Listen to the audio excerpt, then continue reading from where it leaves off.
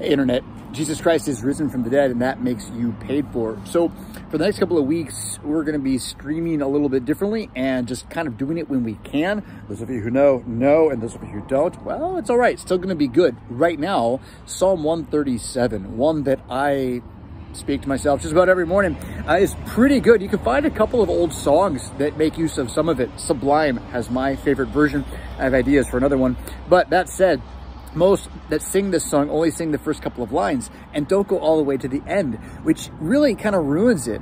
But that's because the end is a little bit violent, very, very violent, actually. An expectation of the violence of God upon the wrath of one's enemies. So here's the way the psalm goes. 137 is basically, we were taken away from our homes, and those who enslaved us said, sing us a song from your home. So the song we sang was this: God hates our enemies and will destroy their children.